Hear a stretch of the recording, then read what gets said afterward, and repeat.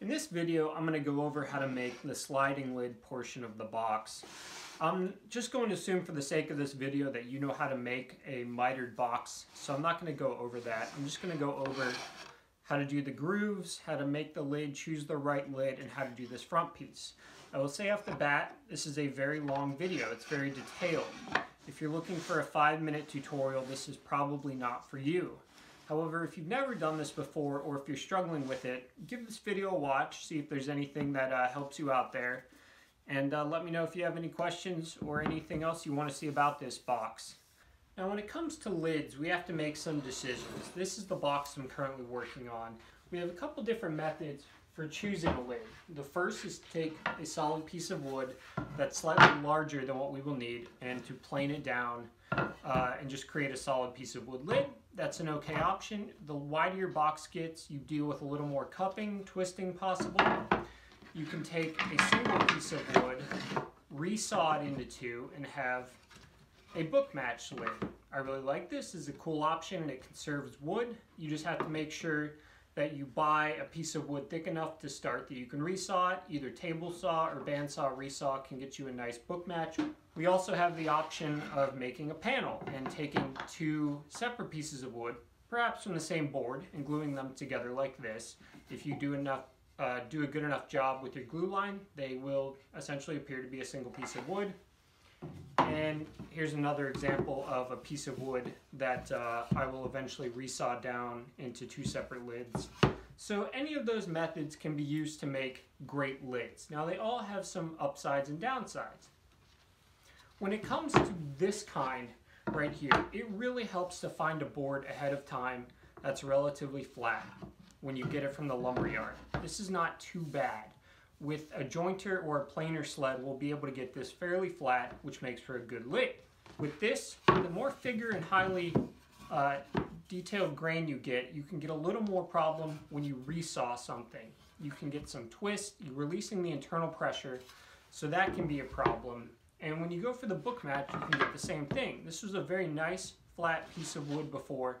It has a nice big twist now. So when I resaw, I leave enough left that I can rejoint these with my planer sled and get them down to relatively flat. When you're gluing up two separate pieces of wood, you generally have a better chance, in my opinion, of getting something that's relatively flat after the glue up that can be finished with just sanding, as long as you pay attention to how the boards are moving themselves. If you don't have a planer or a jointer, this is generally the easier way to do it other than this. Other than the single piece, the panel glue up is better. It just takes a little time to match.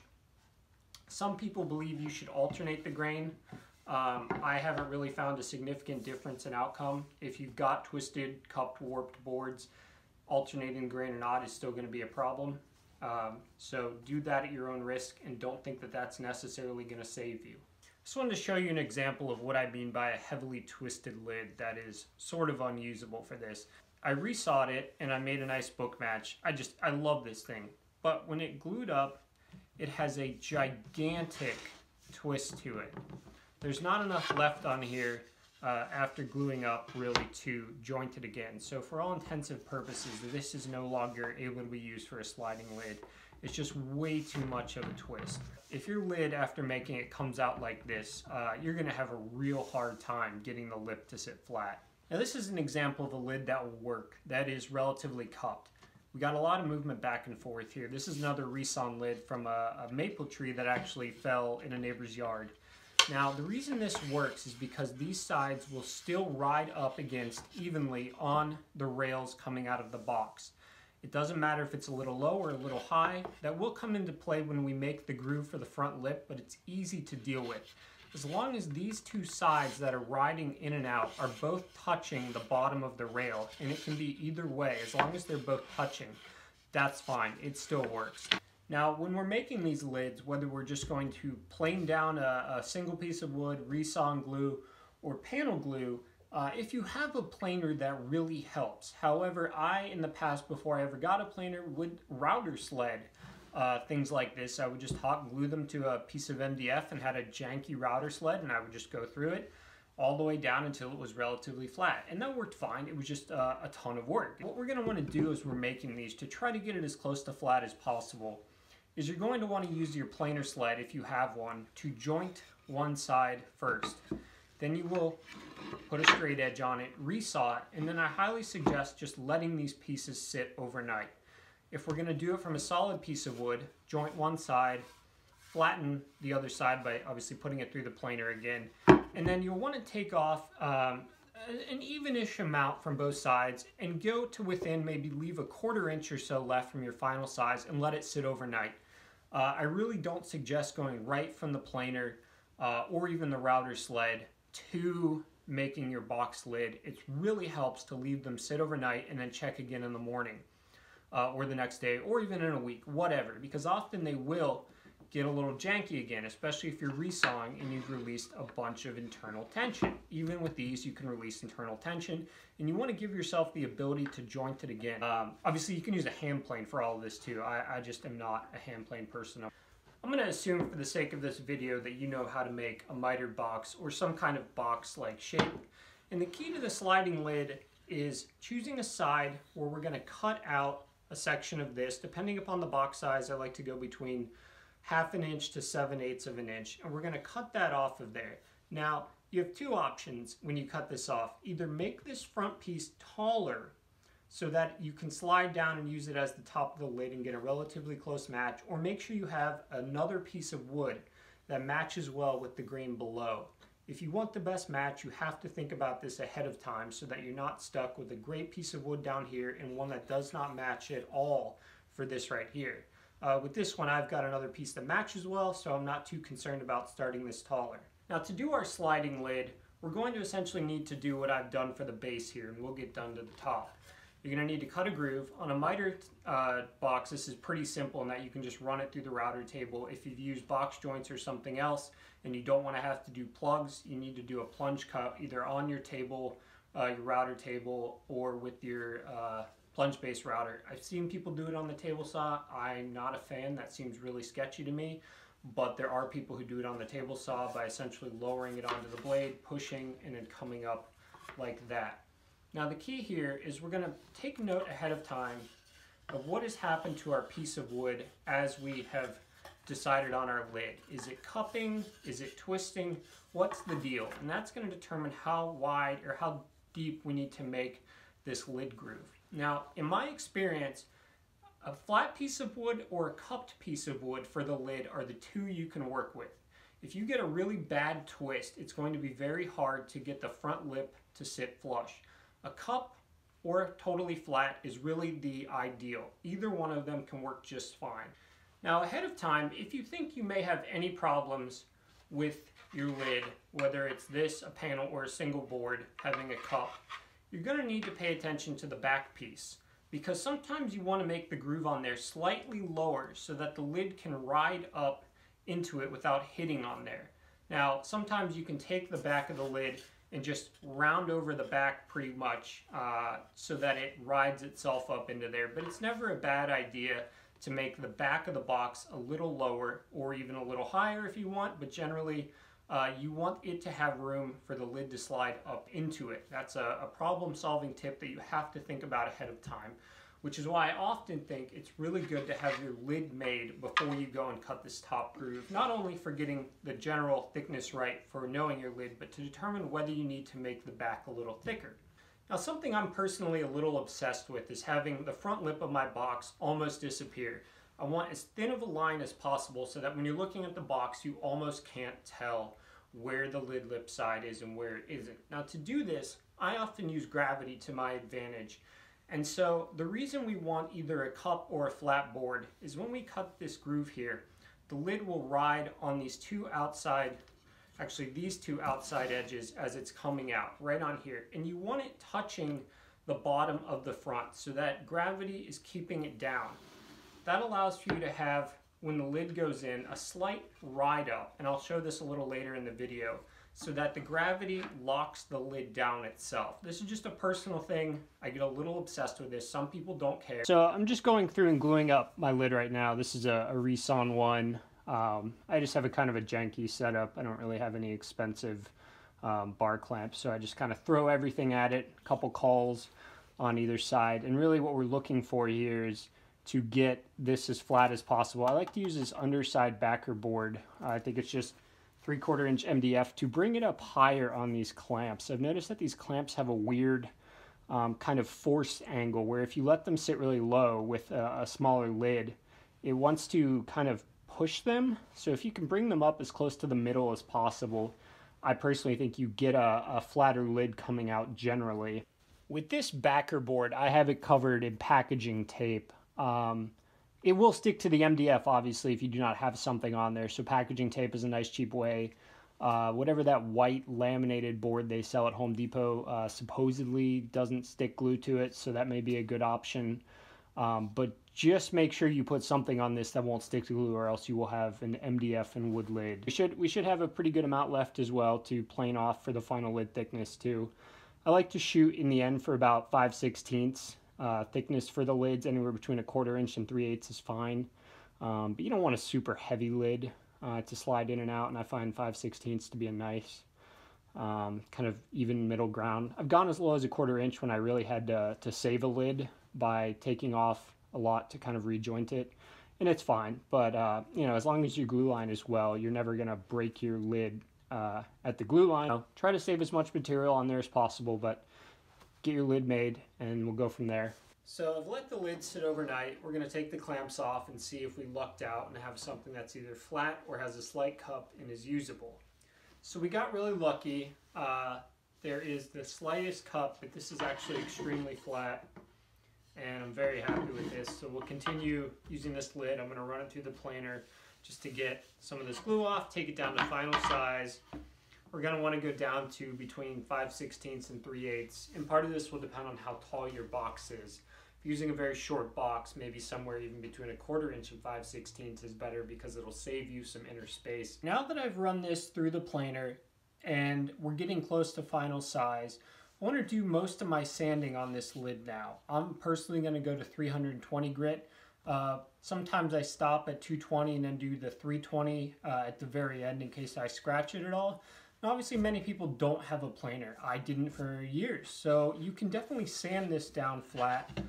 It's easier to scrape the glue with the back of a chisel or a card scraper or something instead of trying to sanding at it and gumming up your sanding paper.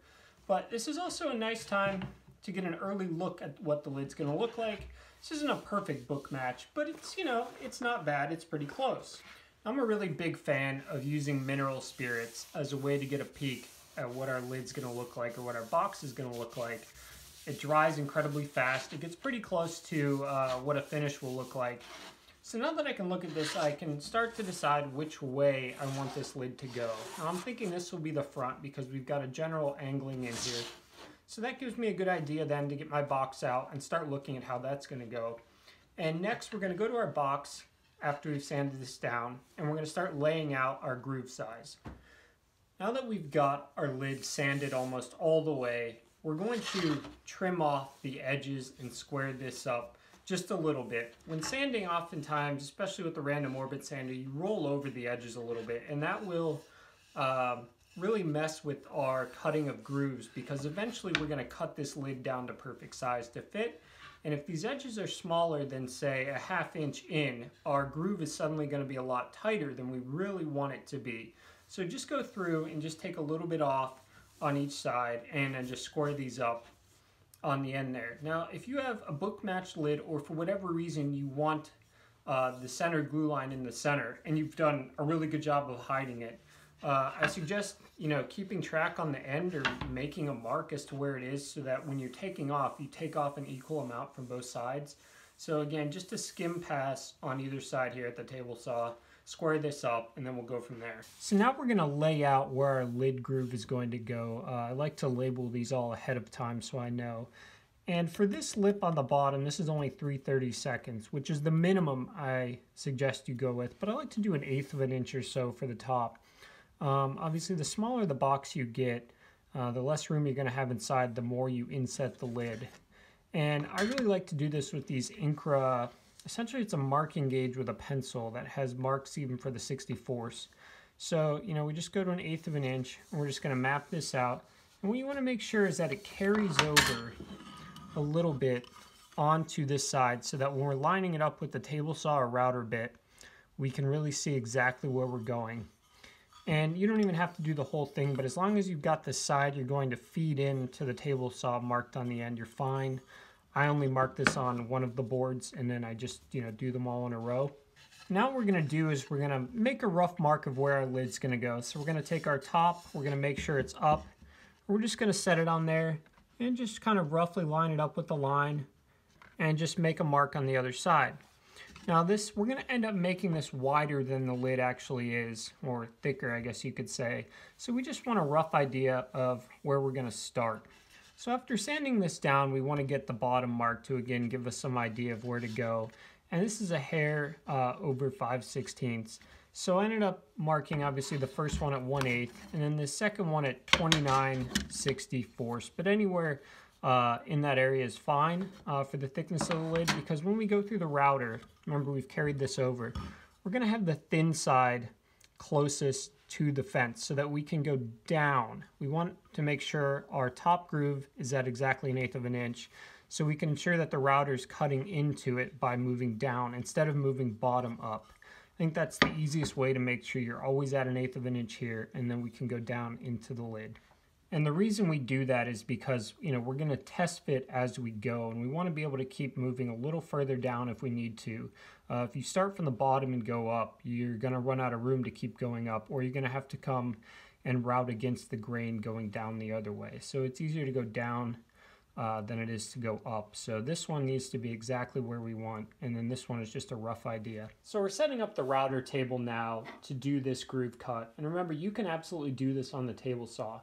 And it may honestly be easier for some people, but if you're going to do it on the table saw, you need an actual flat tooth grind blade, and I don't have one. Most combination blades, they have a single raker tooth in there that is flat, but it often isn't perfectly aligned with the tips of the alternating bevel ones, and so it will not leave a perfectly flat bottom.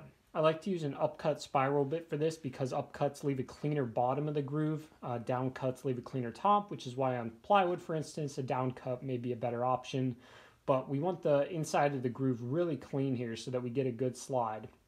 And because my lid is about 5/16, I'm going to start with a 1/4 inch bit. You could go to a 5/16 if you have one, because we're going to be going a little larger than our actual lid size.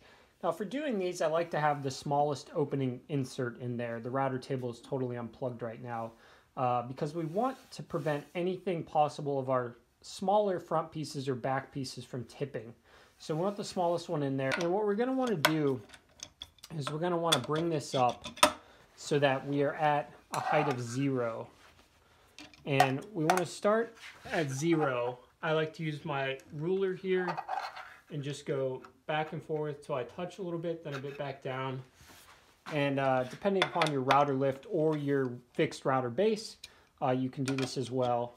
And then this, I'll turn on this Craig one, and again, this will be different depending upon what you do, to 0. And then we'll bring it up to a 1/16 of an inch in order to help align. On a table saw, you can have the same basic premise, just bring it up enough that you can align with your marks. If you're on a table saw, let's just pretend you've marked this out and your groove is going here. I'd continue the line down and, well, not entirely down, obviously we don't want a bunch of pencil on here that's hard to get off, but put your square on here and mark on the very bottom. So we'll follow our line down and mark on the very bottom here where it is so that you can line it up this way to get a better mark. And then when you're turning it over that you're lined up properly. On the router table, you can do it underneath like this. Now that we've got our bit raised about a 1/16 of an inch, I'm hoping you can see this, we're going to get our router bit close here. And I like to set this up just slightly on top. We want our bit so that it's facing on its width. That way we know the widest amount we're going to get and how far this is towards there. We're going to set it just on top of there. We're going to bring the fence up. Now let's put it just a hair under that 1/8 inch mark. No more, just a slight hair under there so that we can move up just a little bit if we have to, but so that we're not over cutting that 1/8. And we'll lock that in there, and that looks pretty good. Now I'm not going to show you a whole lot of this because routers are very loud and I really have no idea how to turn sound down on a video. So I'm just going to show you a bit of the first pass.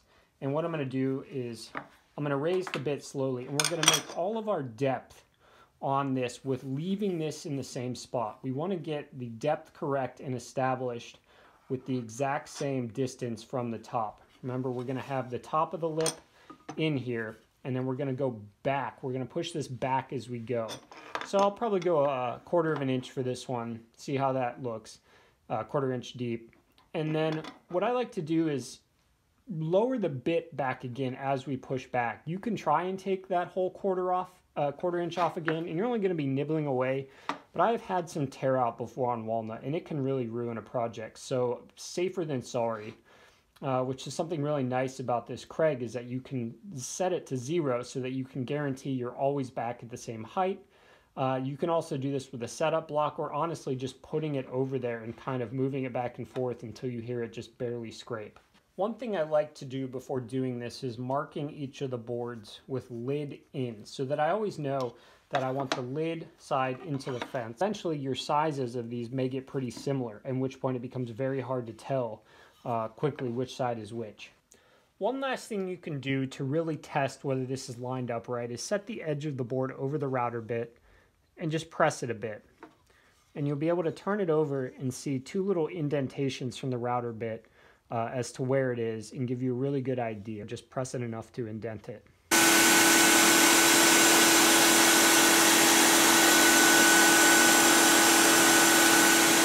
So we've made that first pass. We can still see just a little bit of our line here, which means we're exactly where we want to be. So now that we've got our first pass done and we're all the way down to our final depth, we do not want to touch this upper side of this edge again.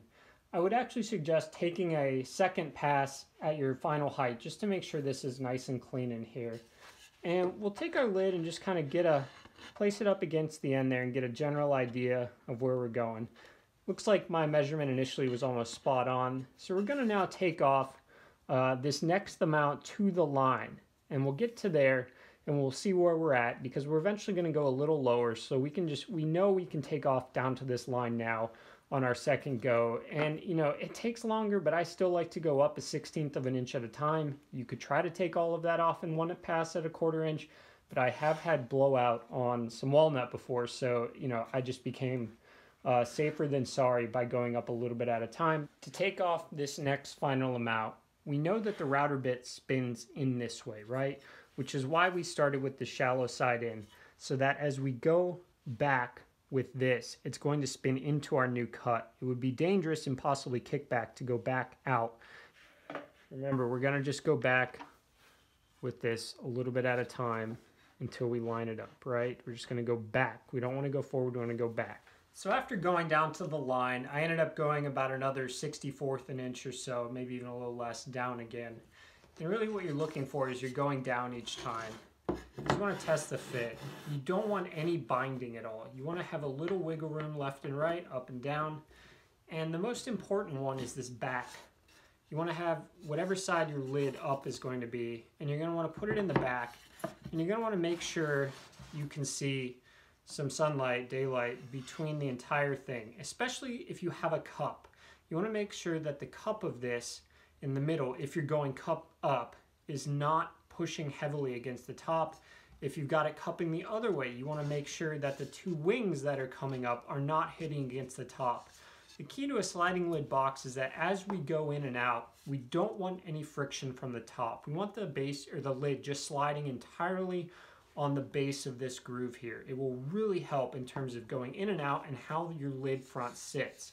Remember, the big key for this is that I want my lip that I end up putting on this to sit flush with the box, or as close as possible. So if we're getting any pressure from the top, it's going to push this lid up as we go back in, which is going to destroy our ability to get it flush. So I want to give you guys a really up close look at what kind of gap I'm talking about here to get good action. Now identify the top of your lid, identify the back. This is the back piece to your box. And slide this in there. And I hope you can see this well, but we're looking for a black gap here. Eyeball this lid at about 90 degrees, how it's going to be sitting.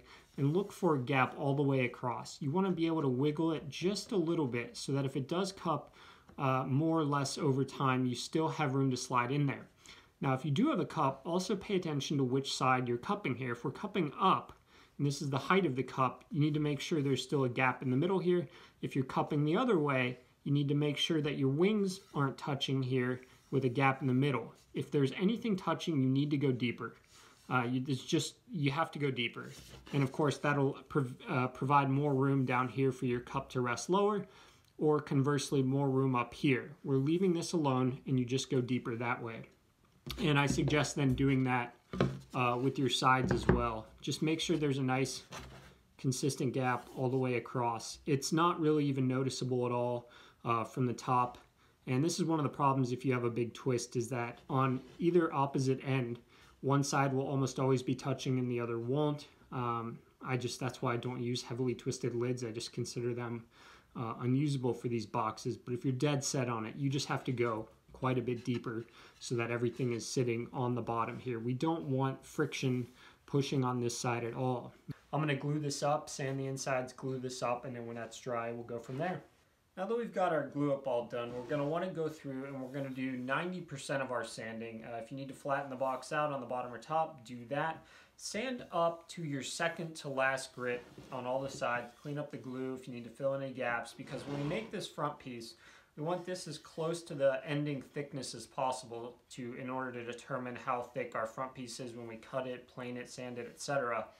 But we don't want to go entirely to our last grip, because at the very end we will have this front piece in there with the lid and do the sanding on front so they're nice and flush. Now that we've got this sanded to our second to last grit, including this top part, which is important, we're going to take our lid and we're going to kind of look at it and decide what we want to be the final part we see here. Now for myself, this is book match, so I'm just going to cut an even amount off of each side, but you may have a different grain orientation that you want. So get an idea of the distance between these two openings. I'm at about 6 3/4 of an inch. So I'm going to get this down to about 7 inches to a look I like, and then we're going to slowly nibble off of this to get a nice fit into here. You want to make sure that we're taking it so that there's a little bit of play left and right. You really don't want a perfectly tight fit, because this will expand a little bit. And also when we cut this front piece, we may not have it perfect. And we want to allow the front piece to align itself, which may require the lid shifting a little bit in the back of the front. Your glue up may not have been perfect. These may not be at perfect 45s. So we really want to allow for a little wiggle room in there. So now that we've got our width determined, and remember we want a little wiggle room left and right, we're going to work on the length. Again, we're going to want to look at what part of our lid we want. This comes down into a nice point, so I'm going to leave more of this up here and take more from here to start. And we're going to want to take the measurement of how deep we did here. This was a 1/4 inch if I remember correctly, but just measure that. And we're going to want to then go from the back of the box to the front, plus that 1/4 inch, or whatever yours is, and just have the lid sitting out to about the front of this box here. We're going to want to end up doing a lot of nibbling down once we start creating this front piece to get the best fit. You can get yourself into some trouble if you try to get final dimensions and then realize as you're routing a groove in this front piece you need a little more. It's always easier to take away. We're going to just take it down so that we're right out to the front of this lip, and then we're going to stop there. We're going to leave it, and we're going to then go make this front piece. Alright, I've got this cut down to the width I want and the length I want to start with. And when I talk about a little movement, I want this to be able to pivot just a little bit. Alright, so we've got just, less than 1/8 of an inch movement back and forth, but the key really is that it can pivot left and right from front to back, so that when this front piece slides in here, if it needs to pivot a little left or a little right, it can. And there are two other things at this step. One, if you make this lid a little oversized to start with and you have a scrap, this is a great piece to keep to test a finish on.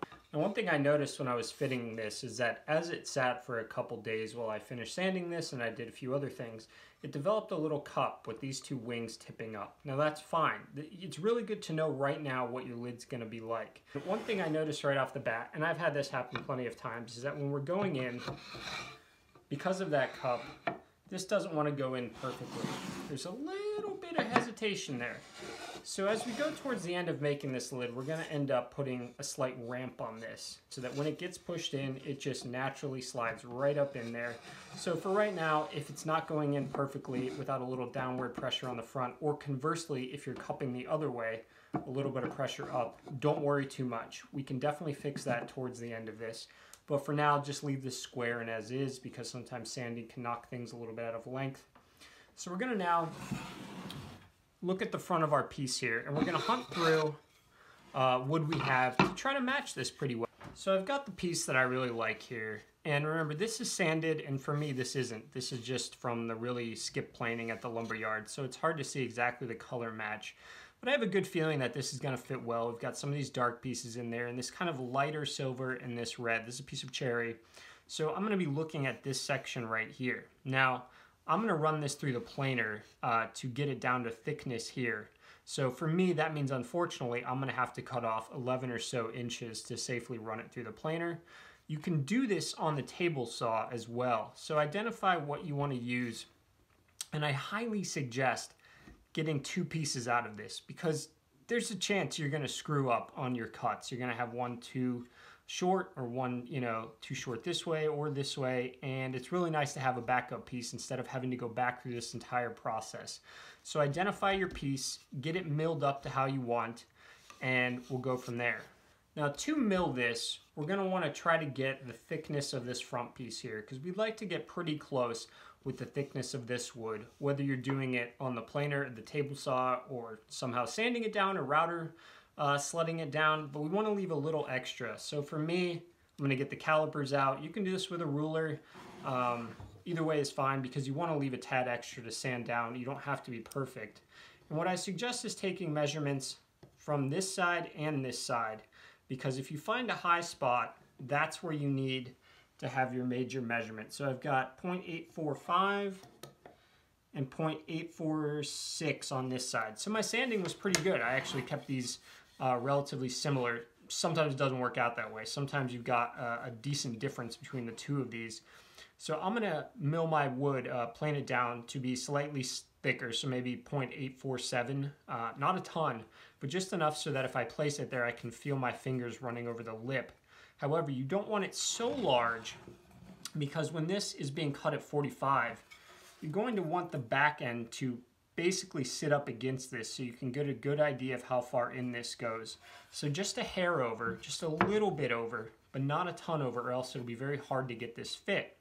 And the reason we go over instead of trying to get it perfect, and again, if you can get it perfect, by all means, but I've never been able to get it perfect from the start, is when we cut this piece, we're going to use sandpaper, and we're going to make sure it's flat and level. We can take some off.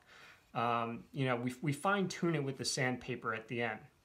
Now, what I suggest as well is making your cut this way slightly higher than this, because again, we will sand that down at the end as well. If you make it under and you don't have any extra wood, you can always sand this down, but if possible, make this piece a little taller. And obviously you want to start out with a piece a little wider than this so we can cut it down as well. Now that I've milled this down to thickness and I put one straight edge on this, I really don't think it's a bad idea to let this sit overnight. A lot of wood has a tendency, especially when it's figured or has weird grain, to move a little bit. You've released pressure by making a cut, and it's quite possible that when I come back tomorrow, there may be a slight bow in this. These edges may be a little different. So really, if you go a little short and just joint this one edge, I use a table saw jig, and have the time let it sit. So I let this sit overnight. It's got a little bit of a bow in there again, enough that I'm gonna run it through this jointing jig again just to get it nice and flat. I made this just out of somebody was throwing away a bookshelf, I guess, if it was, or some kind of storage thing. It's just one of those fiber boards, and it's just my homemade jointing jig. This is a luxury blade. They're not cheap, but if you ever want to treat yourself to something, I'd try one of the Freud blades. So we're just going to run this through, get a flat edge, or a straight edge on here. I just wanted to give you an up-close look at the glue line rip blade's final rip here. You will struggle to find a saw mark anywhere in there, and if there is one, it hasn't so far for me affected the glue line. Now as we begin to get this final piece here, we're going to want to first take this measurement I believe mine was about 15/16. So I'm gonna cut at just an inch for now. And again, if you can cut 2 pieces out of the same one, that's great. If not, take a piece of pine or some kind of scrap wood, and as we go through, make an identical cut so you can test on that one every time before you make the cut on this one. So make your height cut with your scrap wood, check it, go through, and every time you want to take a little bit off, or when we cut these angles, do it on your test piece first. Now that I've got these pretty close to where I eventually want to get them, I'm going to start looking at the grain here and deciding which part of the top I like and which part of the bottom will match closest.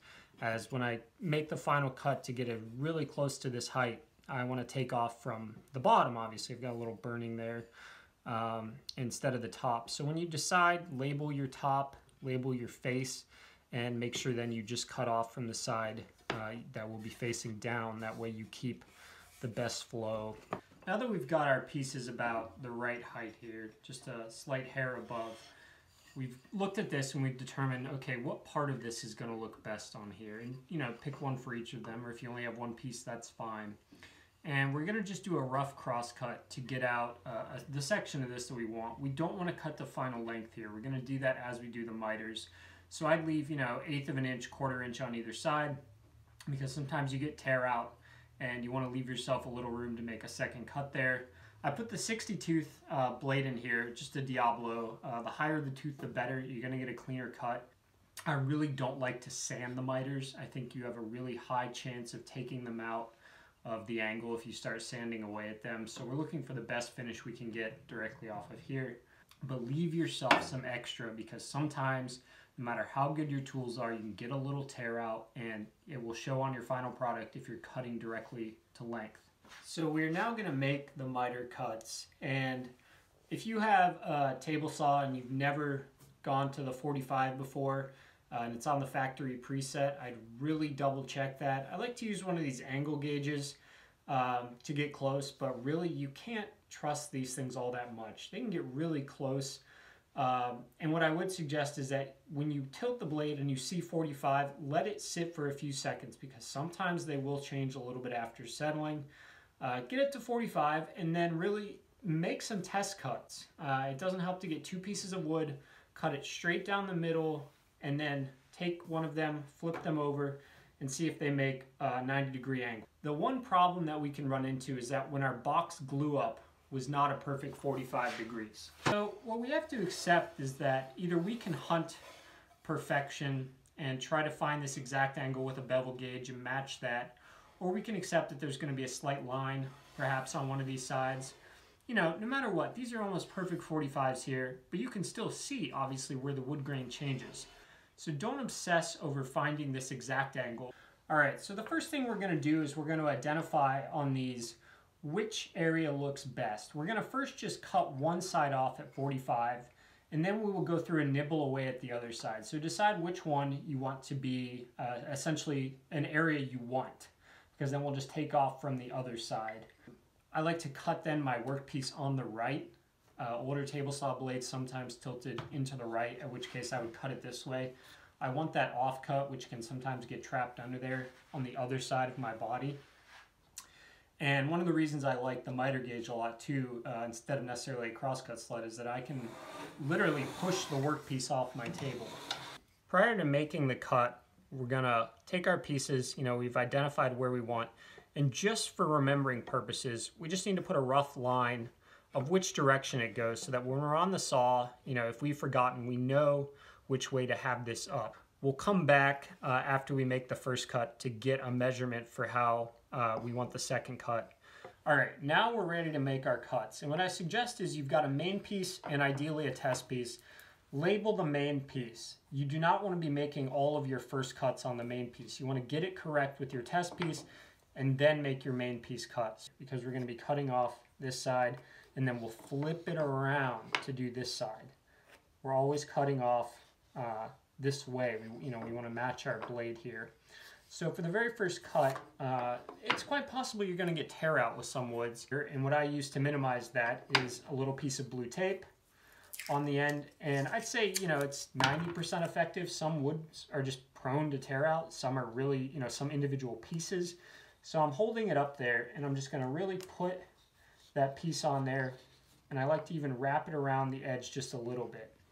That's going to give some support to our last fiber there as the saw blade comes out.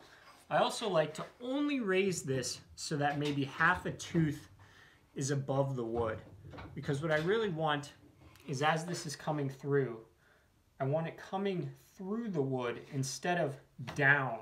If it's going down, there's more likelihood, in my experience at least, that it's going to pull it out. If it's just coming through, it seems to produce less tear out. Now that may be a trial and error, that may be this blade, that may be this saw, but that's just what I've come to learn over time. I'm going to line it up with my line here of where I want to cut. We're going to use a stop block, and this will help for a couple reasons. Obviously, when we make the final cuts, it'll be great for getting the exact repeatable cut. But for these, it's nice to have something to put pressure on all sides so that we don't have to worry about this sliding all the way. So I'm going to come through, I'm going to put my piece of blue tape on as I'm holding this up against here. We don't want the blue tape going behind this at all, right? We don't want anything pushing this off of there. And then we're going to make our cut.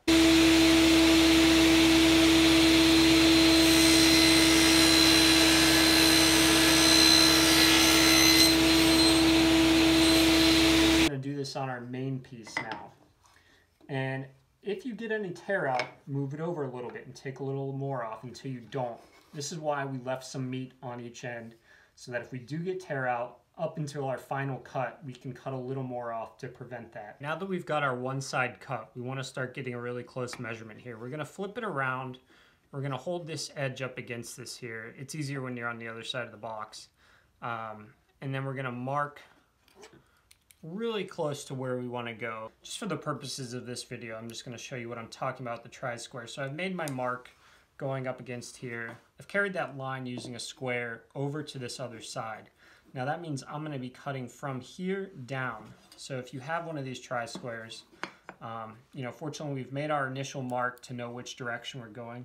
We're going to place that up against the edge, and we're just going to go down, because we're going to want our initial saw blade to engage here. We're not engaging on this line here, or else we'd be making a cut way out here. So we want the inside of our saw blade facing us to not be over this line at all to start. We want it on this side. It's a little hard to line these up sometimes. Now, if you know on your sled exactly where it's cutting, or on your miter gauge, you can then come back knowing where this point is and put a line going up this way. And that will then be your cut line of where you're beginning to cut. As long as you're not crossing this, you should be fine on your initial cut, and then we can nibble away after that. All right, we've got our line marked out here. The saw is off. We're going to come over, put our tooth down until we just start engaging, right about there. We're going to move this back a little bit, and we're going to go over, and again, on the inside of this line. And I'm going to just start it right about there. I'm going to move my stop block over, and as always, I am much happier to make this in 2 or 3 passes than to try to get in one go and overshoot and have to go through the whole process again.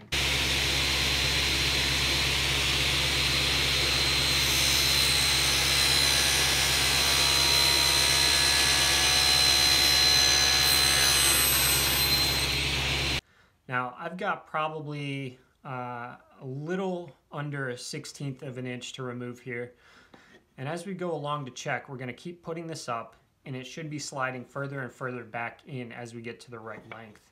All right, now that half the battle is over of getting these 45 degrees cut, we're going to now cut a groove in the back of these. We're essentially going to do what we did here. However, the way I like to do this is not to try to exactly match these. I find that the best way to get that gap to disappear is to have the lid itself using gravity to pull down on this. So if you remember from earlier, we did everything we could to get the front areas of this lip, or front areas of this lid resting on these 2 pieces here. Which means that we're going to go through and we're going to mark out the insides of these. And we're going to just put a general mark at the opening and closing as a start. But the way we're going to do it is and I'll get you in closer here in a minute, we're going to make our initial mark slightly higher than this. because when we want that lid to close, we actually want the lid sitting a hair off of these bottoms so that it's using gravity to push this down flat and it can't be raising up. Now what that means, and this may be why some people may not like this, is that as you close this, you're going to have to pull this up just a hair. Now some of that can be mitigated by putting a bit of a round over on the back here. I generally don't do that, but I have done it a few times and that will make it ride easier. I've not seen any significant wear opening and closing these when it sits down a bit. Okay, so I'm going to take my test piece here because that's the one I like to mark on. And we're going to have the side we want up. And we're going to hold it here. And remember, we want to feed into the router with the bottom side facing in, because with each cut we want to go up, because our most important setting is the very bottom side of this groove. You know, we're going to be making a groove across here somewhere. And so we're going to want to go in, and again, this may be hard to see, and we're going to mark, we're going to ride our pencil on the inside there, mark there, and we'll mark the top out, though that's not super important. I've got two lines. I hope you can see that right there. And that's going to be our initial starting guideline. So when we set up the router, we're going to actually set it a little above this line here, because when we finish this bottom cut, we actually want it sitting just a hair above where these are. We don't want it perfectly level there, or at least I don't generally, in my opinion. I want it a hair above that. Now I'm going to be doing this groove on the router as I did with these. However, you can absolutely do these on the table saw if you're doing a mitered box. If you are doing them on the table saw, just, you know, if you have any blade with a raker tooth in it or have a totally flat top grind blade, do that.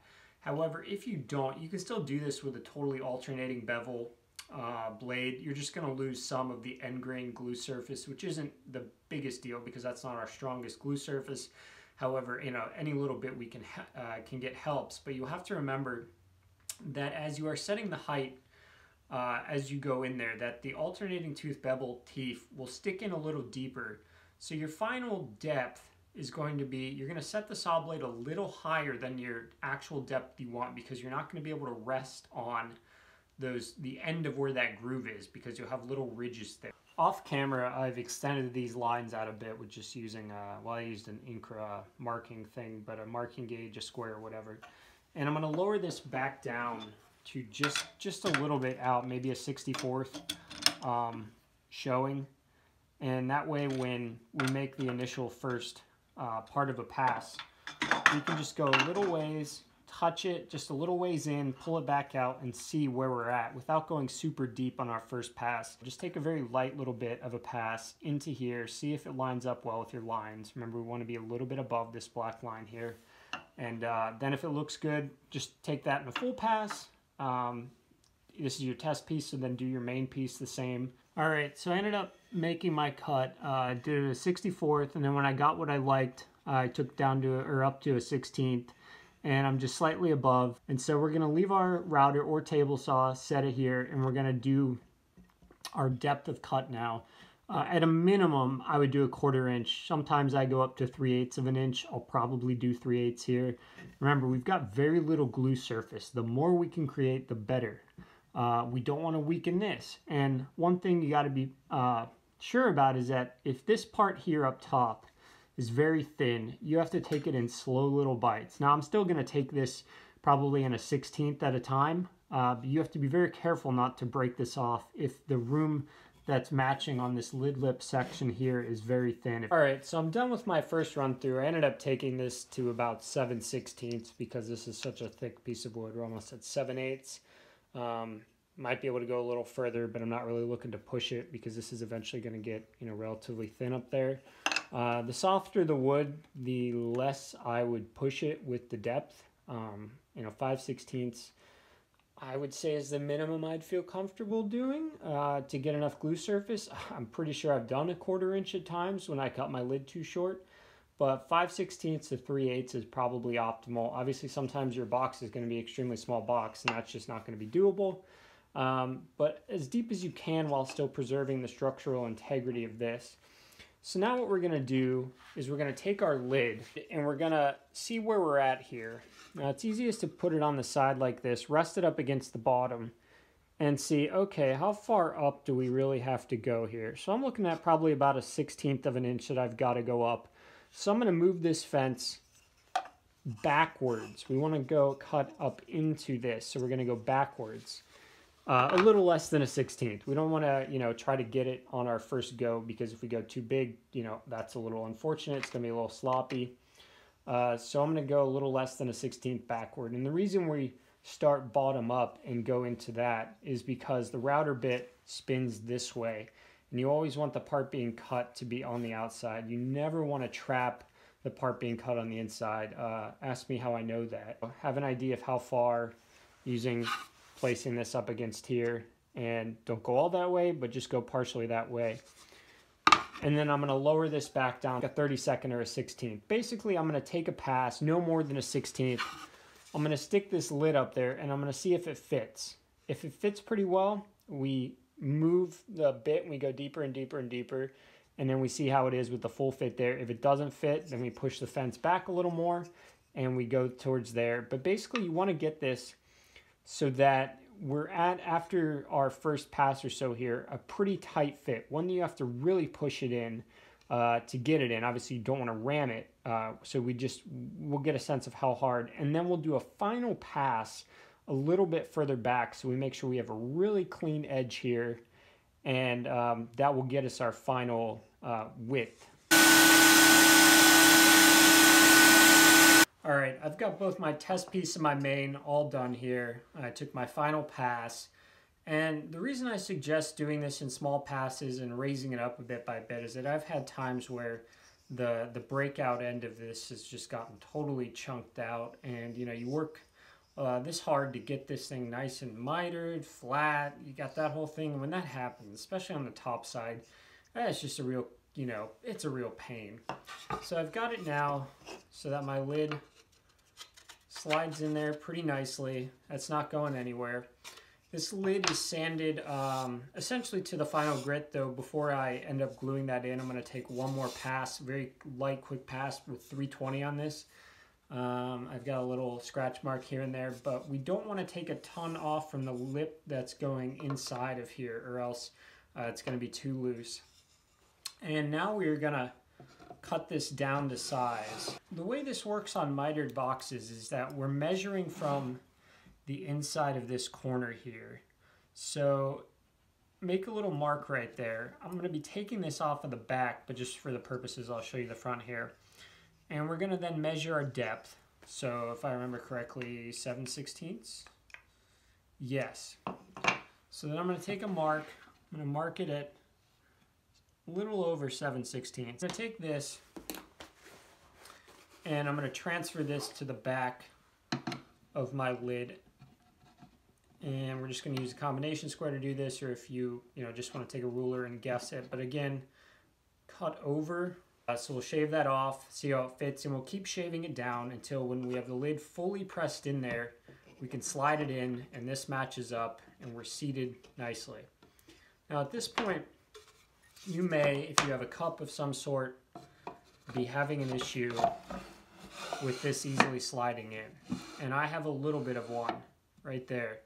Just a little pressure. So what I'm going to do is I'm going to get, you can either get, a block plane, or I'm going to take a random orbit sander, and we're just going to put a little ramp here, I guess I call it a ramp, so that when it goes in, it rides up nice and smoothly, and we're just going to round that over a little bit. I wouldn't use a router bit or anything and risk tearing this out. You can do this by hand. Just put a little ramp on it until it slides in nicely. All right, I've got my lid cut down to size. I've got my lip on there. I'm super happy with this. This is still a bit proud, so now we'll go into sanding this, but I'm very happy with how this went. And one of the reasons we leave this a little loose on the front is that when we put glue on there, it's very hard to perfectly align it ahead of time. So when you push it in, you can, if it's a little loose, you can slide this around to really perfectly align that in the center. And then the other reason we leave a little room here is if when you glue it up you don't get it perfectly aligned, it will center itself by twisting the lid left or right a little bit, which is why we leave these little extra spaces so that it's all self-aligning. And then the radius I put on the back to ride up, it's very tiny, but just enough so that, you know, before it was hitting a bit, now we go in, there's nothing. It doesn't hit at all. It's perfectly smooth in and out. And the reason we use the, I guess I'll call it the sitting gravity method, is that, and that forces this down so that there's no big gap there. If you are getting a gap, you are going to need, when you close this, you're getting a gap on the bottom. You're going to either need to sand this down a little bit, which may be the easier method if it's very small, or take more off of this top side. You need more room to allow your lid to sit up higher inside of this. So if you're getting a gap, start off by just sanding this down a little bit. And then if it's a really big gap, you're probably going to need to take more off of this. At this point, now that we've got this front lip cut and everything's fitting well, I generally like to take the box inside the house and let it sit overnight. Obviously, this kind of box is going to be an inside box, and I want to know how things rest overnight. You know, sometimes this front part gets a little tight and doesn't sit as well. Other times the lid may move a bit, you may get a little lift, and I think it's better to have it sitting in its environment so that you can come back to it before you glue up. However, if you want to glue up right here, right now, if you think you've got a good fit, by all means go for it. Just know that you may have to do some kind of sanding on the lid bottom later, or the top, to correct for any movement that may happen after it sits in your house for a little while. So now that I've let this sit inside overnight, I'm really happy with how it's still stayed down. So we're going to do a few things to prep this before glue and a few notes on finishing. The first is that I'm going to go through and just do a 320 random orbit sander over this to remove a few pencil marks and to just get a nice final sanding, because once this is glued on, there's a couple issues. One, it's very hard to get up against this with a sander, and if you try to hand sand it, you'll oftentimes be scratching this in the wrong direction. Now, this is also important to note for finishing. I'm just going to end up using a linseed oil for this. However, if you plan on using polyurethane, shellac, any of that, I highly suggest taking this right now and putting a piece of blue tape on here and doing all of your finishing for this lid before you glue it on. It's very hard when you, especially if you're brushing on. It's not too bad when you spray, but if you're brushing it on, you'll often get buildup in here. Even with tongue oils, linseed oil is the only one that doesn't seem to have any kind of buildup in this area. If you're spraying on, you're fine. However, there are some other complications with that. But for the most part, if you are brushing or wiping on any kind of finish that will be sticky and can pool, or, you know, drip marks or anything that can harden, I really suggest taping off the portion that's going to be glued in there and finishing it. I often finish the whole box and then glue this up and then put a final spray coat of whatever my finish is on there. The second thing to take note of when finishing is that, especially if you're going to spray this, when you have this closed, you'll often get a buildup here, but not one that can necessarily be seen, but you will stick your lid. It can sometimes be very hard to get it undone. I made this mistake the first time I sprayed shellac. It stuck. I had to really yank on this thing to get it out, and I was a little worried. So what I do is I keep it together like so, I spray it, and I make sure that this is elevated on something, and I just give it a slight bump so that I can get the lid just a slight bump, and it'll be sitting on something so my hand won't be doing this, and then I just pull it out from here and then just get the lid off, come from underneath like that. Now you will not have it sticking anymore. You have to be careful doing this, but it works that way. One problem with trying to spray or do buildup of finish with this glued on and this out of here is that if you start building up finish on the insides of these anywhere, it will no longer sit perfectly flat. You either have to come back and scrape it off or chisel it off or sand it off, but every time you attack these areas, you risk ruining the way they sit up against one another. So think about your finish ahead of time before you glue this on. And any kind of oil that's a wipe off that doesn't build up a layer like a tung oil is fine to do with it all together. Linseed oil, totally fine. But if you're going to wipe or brush on any kind of polyurethane or shellac or lacquer wiping or brushing, do it before you glue this up. If you're going to spray, make sure you have a way to get this lid out of there without touching any of the faces right after you spray, especially if you're going to do multiple coats. If you are finishing this with a polyurethane or something, be very careful when you do these areas not to drip anything down into here. Sometimes if I am doing a shellac or polyurethane, I do the inside with a linseed oil, including inside of here. And then I will tape it off. After that is all dried, I will tape it off before I brush or spray or anything on this that's more of a layer buildup. Because when you start messing with anywhere the lid rests, including this area, this is very important. Do not get any buildup of finish other than a penetrating oil on this area as well. And this is another reason why if you spray, you can't really do it with the lid out, because you will start building up a finish here. You can try to tape this off and that can work, but sometimes you then struggle to get the finish sprayed on up to the line. It's a bit of a pain, but if you build up finish here, it will not sit flat on that, which kind of undermines the entire purpose of going through this whole process to get it to sit flat. So really think about how you're going to finish this before you glue this up. So what we're going to do is we're going to put the glue obviously inside of here. I don't like to spread it on this. We'll have this lid sitting here, but not all the way in, just slightly out. We're going to put our glue in here and be very careful not to put too much, because when it presses up against there, it will squeeze out the side and you can accidentally glue your lid onto these front parts. So we're going to put glue in there and we're going to really make sure that we have the right amount that's not going to squeeze out. If you do it on the top too much, it will squeeze out onto your lid and then you'll have a place where finish might not be able to penetrate. You can get a wet towel and try to wipe it off quickly. Sometimes that works okay. So we're going to put the glue on there and then we're going to move our lid back slowly into place. And this is why it comes into play where we don't want this super tight. We want it to be able to move a little bit. As we put the glue on, you may not have this perfectly lined up. You can see, so let's say I have it like that. We've got a bigger gap here than there. But if you have a little bit of movement, you push this in and it automatically seats itself. You're going to then hold it, make sure the lid is pushed all the way in there. Make sure you're lined up here on the front. On the sides, this is the most important area. And then I like to let it dry sitting in here. After about 10 minutes though, I will slowly pull this out and check and really make sure I have no glue on these inside areas. Trust me, it will glue itself together and you will not be able to get it off. You'll have to cut it off and turn it into a hinge box. So just really pay attention to how much glue you're putting in here. And I usually let it sit overnight. I initially wasn't going to show the glue up, but I figured then if I'm making this entire video, I might as well show this. And there have been times when I've watched videos and somebody says, don't put too much glue, and you're sitting there going, what does that even mean? So I'm just going to show this for the sake of that. If you don't want to see this, then this is essentially the process is over other than the sanding after this.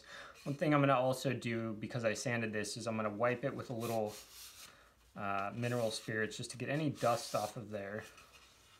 We'll let that dry, and then I'm going to blow this out. If you have any kind of like feathery wood grain from the router or the saw blade, it's not a bad idea to take a chisel in there.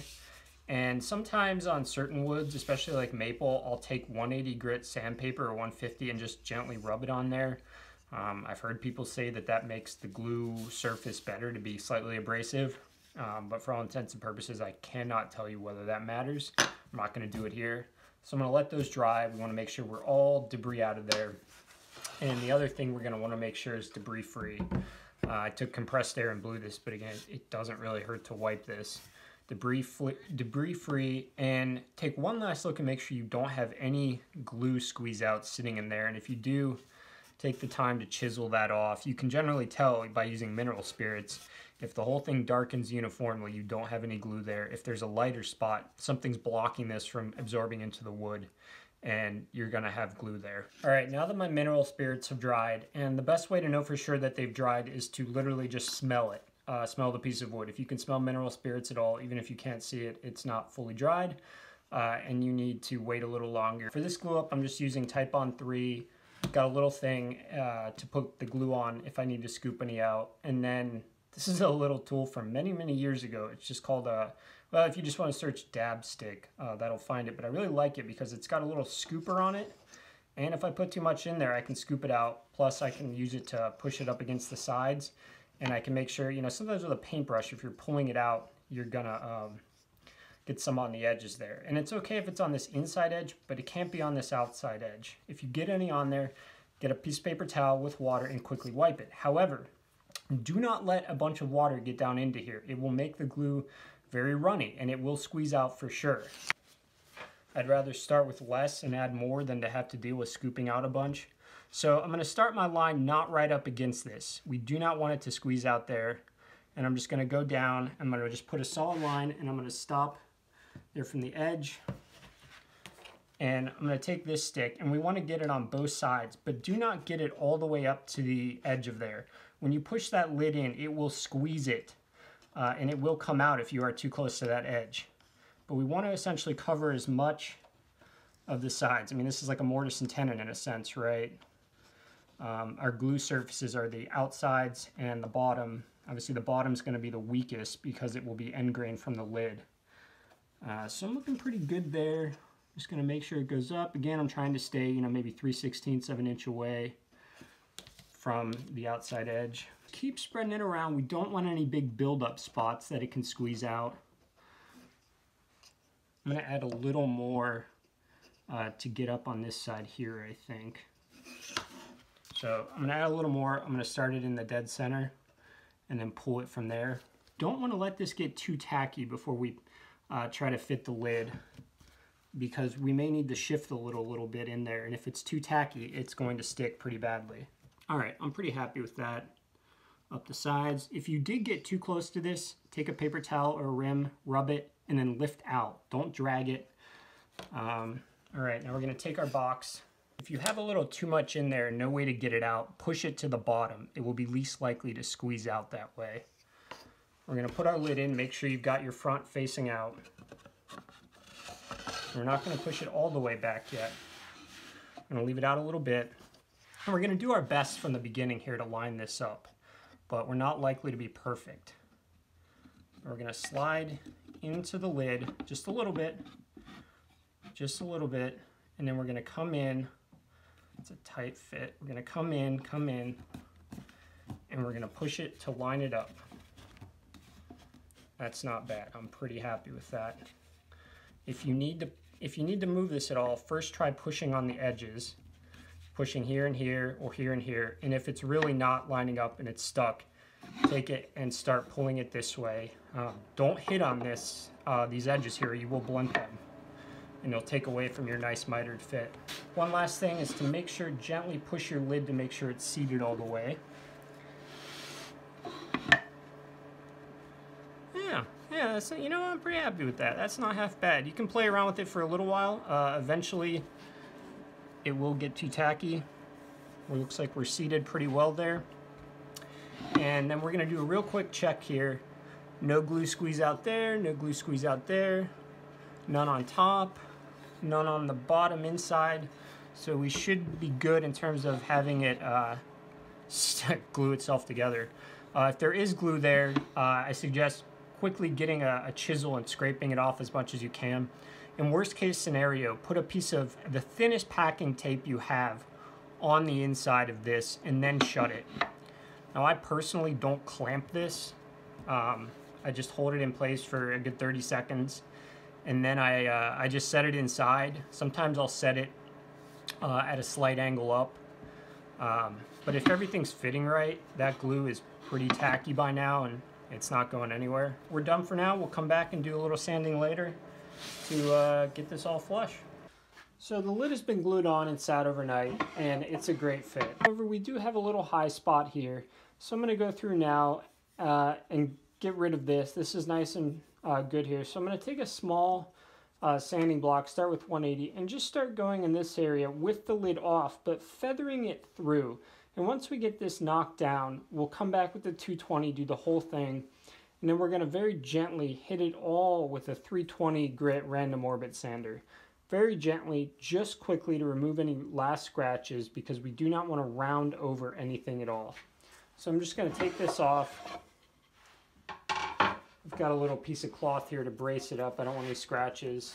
And we're just going to take a little bit, go down, up, and feather it back every once in a while. And what this will do is it will eventually bring this a little lower, but then when we put our lid lip on to do the final bit, it will be pretty easy to get it in line. One key here is you don't want to start taking away from this area much because this is already fine with the lid. Hitting this high spot right here, feathering it across so we don't have a weird divot. And this will take some time and patience, so just go at it slowly. Okay, so we have just a little bit on the end here. So what I'm going to do is grab a larger sanding block of 220 and just go over this until I start seeing scratches here and on here.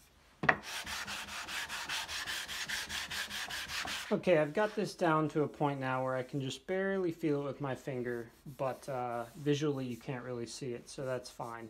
I'm just going to take the random orbit sander with 320, and you can always do this by hand too, but I find that the random orbit sander really picks up any of the last scratches. And we'll just go through, and again, we're not putting a ton of pressure. We're only taking a few swipes across, and we'll do that to every side, and then we'll go around and do it to the top as well. Hold this lid on tight. And that's all I'm going to do to that side, just that, just to get the last scratches off, get us pretty close to flush, as close enough as I'm happy with. We'll do that to every side. All right, now we'll do one last one over the top. We're just hitting the edges here. You got to really work to control this. We managed to avoid rounding over the edges. We're nice and flush. You're all done. Just apply a finish now. If you see any scratches on the lid, you can do a little hand sanding.